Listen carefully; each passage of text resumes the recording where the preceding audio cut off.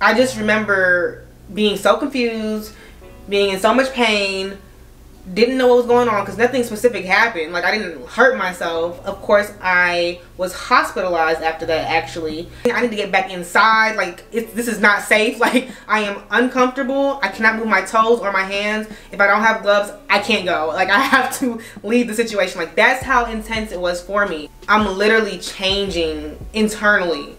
Like, that's not okay. Hey NAYvy! I am back with another Living with Lupus video. Y'all, when I tell you I missed coming on here and just saying, hey NAYvy, like, what is going on, y'all? I am back. I am gonna be coming with all the good content, y'all. Like, I really feel like my focus has been elsewhere. So much has been going on, but I really want to just start talking to y'all again. And I know there's a lot of people who are genuinely interested with all the different components of what I have going on between motherhood and lupus and things like that. So first of all, if you haven't seen my last lupus update, which I just recently posted about like very first signs of lupus, go watch that. But today I really just want to talk to you guys today about my journey and some of the signs before the signs, like going way back, and also talking about being misdiagnosed and all the things, because I'm really sitting here like, wow, how long was I like blindsided for? Or was I blindsided? Or like, was it okay the way I was living and the things I was going through? So we're gonna talk about how I possibly had lupus without even knowing. In the last video, I told you guys like the obvious first sign of like that confirmed, okay, you have lupus, like which caused me to get the biopsy. But like this is signs that I've had since I was like younger, not knowing it could have any type of connection really with lupus. And I was living through this thinking it was normal, thinking it was okay. So anyways, let's get into it because I really want to spread awareness per usual. And if you guys are not signed up to my Living with Lupus support group, oh my gosh, y'all, we get so vulnerable on there. We talk about trauma experiences, regular experiences, appointments, side effects, medicines, everything. And it's like a safe space where we can just sit and chat and ask for suggestions, share information and resources. So if you have not joined that yet, please do. It's one of my greatest accomplishments to just bring this community together, and I'm just so grateful for it and grateful for the people who have joined, and we get to talk every day and just provide that level of comfort for each other. So anyways, y'all, let's get into this. Okay, so we're gonna start with a story time from 2017. I literally remember this so clearly, where I had an incident and I went to Six Flags with my family, and it was a long day, and by the time we left, y'all, I literally was limping. Like, my joints in my legs were hurting so bad, and it was like an aching pain. Like, it was like a straining pain to where like I could not finish walking to the car, and I had to get on my dad's back for him to carry me back to the car.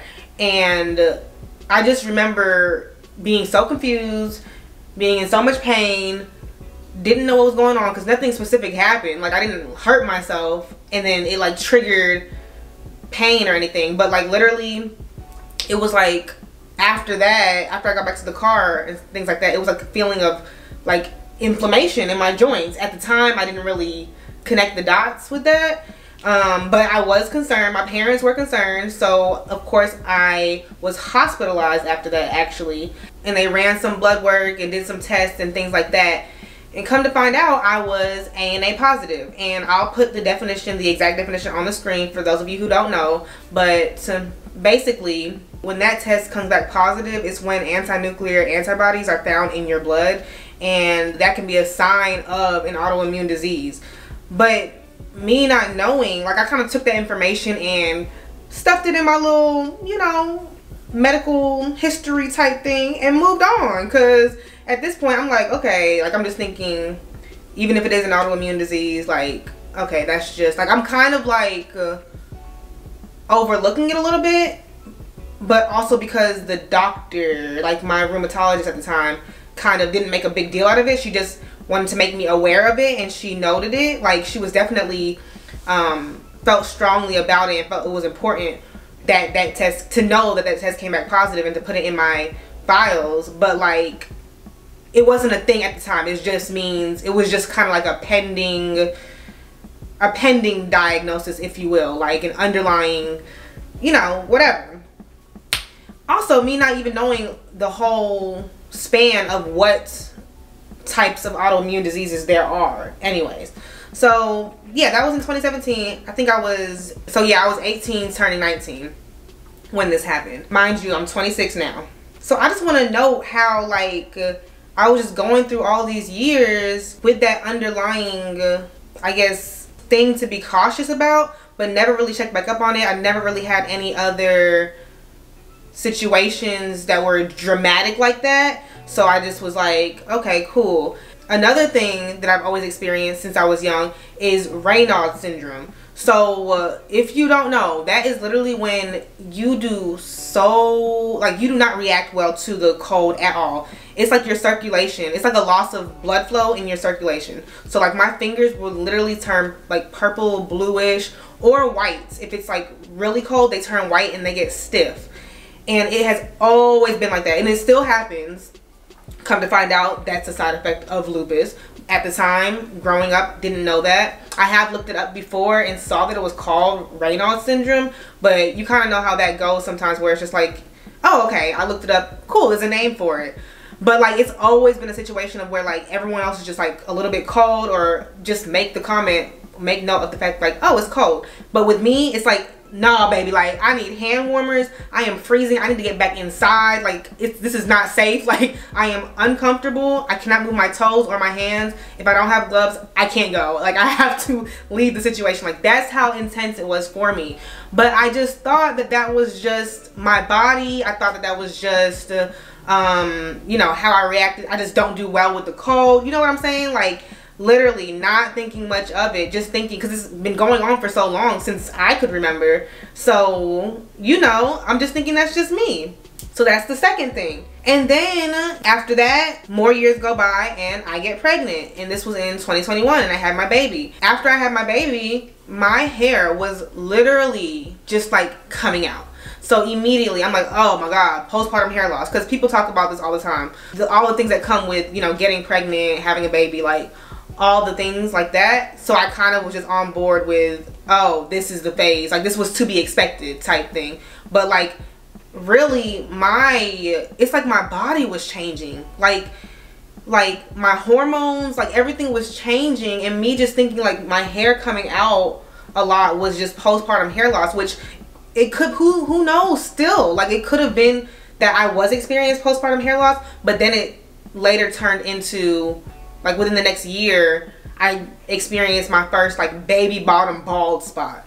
Like from that hair loss, transitioned into like patches like of hair, like, and it was like maybe like this big, and I'll insert like pictures, which you've probably seen if you've seen some of my other videos, but like it turned from that to like, I didn't even know if I had a hair follicle. And if you've seen the video where I posted like when I found out I was diagnosed, or even videos before that, y'all, I used to make hair videos, and y'all, my subscribers plus my mom were the ones who was like, girl, like, because I was joking like, y'all, like, I cannot, like, look at this, why am I balding, like, ha ha ha, jokey joke, like, where did my hair go? And y'all were like, I would go to the dermatologist. And my mom was like, yeah. And you know when mama says it, girl, I made that appointment so fast.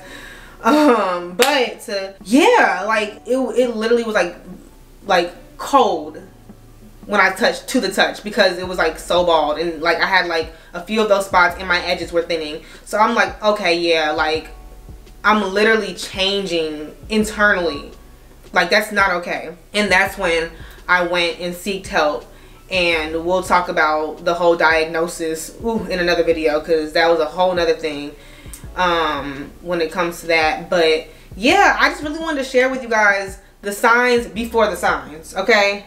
Because I really want to spread awareness on the fact that like I literally didn't know, and it's like if I'm not a freaking science major, health major in the wellness industry, it's like I haven't even heard of these things. Like I didn't even hear, I have never ever heard of lupus before I was diagnosed. That is insane. That is not okay. But also, it's normal. Like I used to be like, dang, like have a sense of guilt or like shame or like the unknowing. But it's also like, even if I was aware of it, I don't know, it's just like it's one of those things that makes you think like, dang, like if I took more concern with my health more often over the years, or I don't know, just did my own research or whatever the case is, like would I have caught it earlier? But at the same time, my doctor did tell me like we caught it early. Actually, she did say that, I guess meaning like my symptoms weren't that bad when I was diagnosed, which by the way, I was diagnosed in 2021. It's a lot of dates here, guys. Stick with me. I was pregnant and had a baby in 2019. I was diagnosed with lupus at age 23 in 2021. Anyways, I hope this helps. If you guys are experiencing any of these things, go get checked. It does not hurt. You're only helping yourself. Who else is going to advocate for you and take these steps if you don't? These are just some of the signs that I've experienced that I just thought were normal, and it's okay. I had to give myself grace in that area and just know that it's okay. We don't know everything. We are not aware of everything. I'm just blessed to have went when I did go. And yeah, let me know what you guys think. If you have any comments, like I said, if you want to get real vulnerable, join the group chat, my Living with Lupus support group. The link will be in the description box. I love you guys so much. Stay tuned for more updates. I just had a dermatology appointment, so if you want to know how that went, let me know. Anyways, guys, love you, and I will see you in my next video. Bye, NAYvy. Mwah.